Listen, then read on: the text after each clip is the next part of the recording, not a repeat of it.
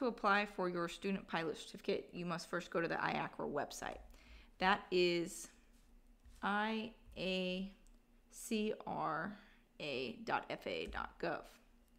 From here, it'll pull up the main page. This is the Integrated Airman Certificate and Rating Application website. This is where you will go to apply for any new certificates or ratings that you seek. Before you can apply, you'll need to go over and register. Come on over here to the register button. We'll click that.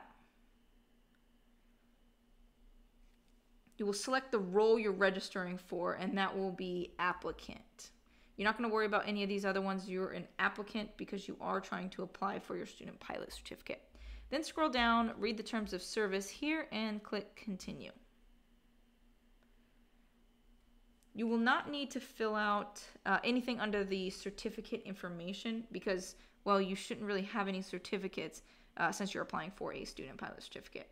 Fill in any personal information here and make sure, of course, you put in a really good email because that's going to be the email associated with your account.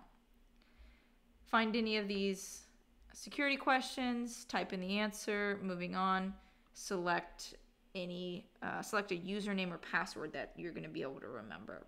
Now the password does have to be between about, I believe it's 12 and 50 characters long.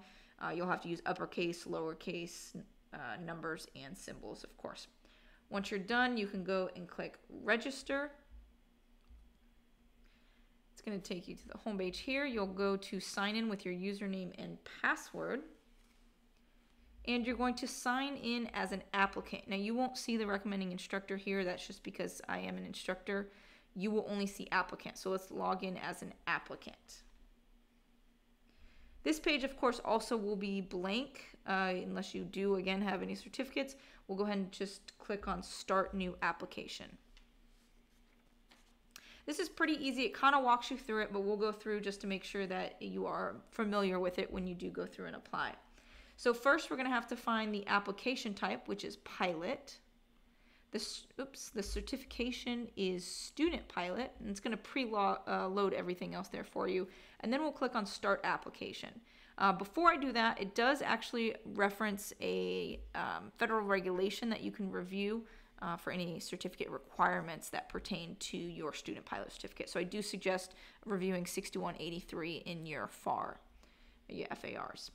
All right, so click Start Application. From here, we're going to type in any of our personal information. It should preload.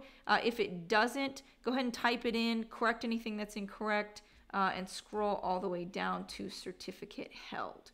You are not going to need to fill any of this out, so we'll make sure the airman certificate block is unchecked. We'll uncheck the medical certificate unless you do have a medical. If you do have a medical, you'll check this box and you'll type in everything is exactly as it appears on your medical certificate. So name of examiner should, if there's any certain spaces or commas, put it in, like I said, exactly as it shows on your medical certificate. All right, so it should be FAA. It's either going to be a first, second class medical. Put in the date that it was issued. And then, of course, hopefully you're able to put no in for the drug conviction box here. For the sake of ease, I'm just going to uncheck it.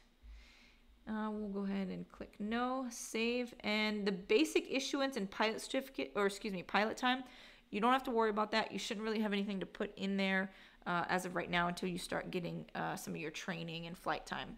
For now, we'll just go to review and submit. And here is when it's going to ask you if you have applied for this certificate and been refused this certificate or denied the certificate before. We have not, hopefully, so we'll click no.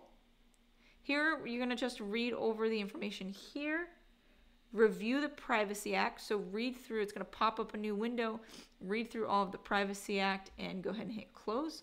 Once that's done, we'll do the same thing for a review application. What happened? Let's try again.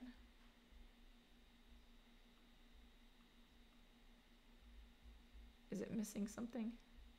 I skipped this part, I apologize. Going back for the English language, you are required to read, speak, write, and understand English for your student pilot certificate.